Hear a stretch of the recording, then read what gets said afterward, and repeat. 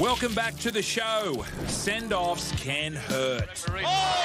Head-high tackle against Hemsley. He's off. But they also hurt your own team. Oh! He sent him up. Especially if it happens early in a game. Hey, Matthew. High tackle. Really go. Giants could be in big trouble. You never want to let your teammates down, but occasionally it can galvanise them. Only 10 times has a player been sent off in the first half of an NRL game and their team goes on to win. The last time was when Will Kennedy was sent off for the Sharks in 2022. Now Walsh again. Oh, my goodness!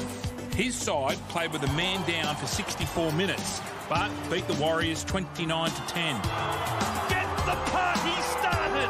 The Sharks with 12 men, one of the more famous victories in this proud club's history. Before that, it last happened in 2008.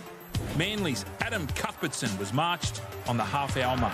Oh, and there's a high tackle. It was a clip. But the Sea Eagles still beat the Raiders 31-18. It's time to step away from Monahan.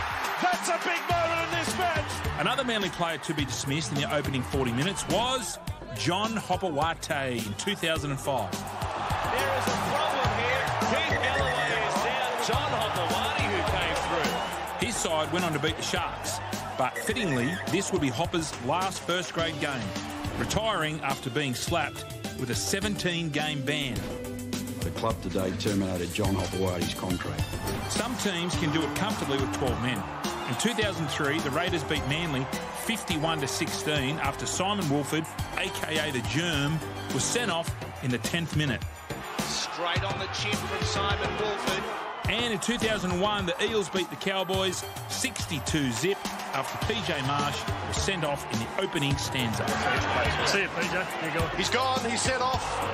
Other players whose teams have won after being sent off in the first half are Shane Rigon in 2000. Lance Thompson in 1998. He's in a bit of trouble. And Jerry Siu in the same year. Receiver. High tackle. He's setting off. But finally, spare a thought for Jerry's teammate, poor old Ali Lauatiti. In 2000, he was sent off in the 10th minute of the Warriors game against the Cowboys. Valentine hit by Lauatiti. He'll be lucky to stay on, Ali Lauatiti. He's gone. The Warriors went on to beat the Cowboys 18-14. Ali was suspended for 2 weeks, and on his return to the side, he scored. Shot for Ali Lauatiti. But moments later, he was marked from the field again. Driscoll has it. Will he just take the tackle? He wishes he didn't. Ali Lauatiti came up with a real banger.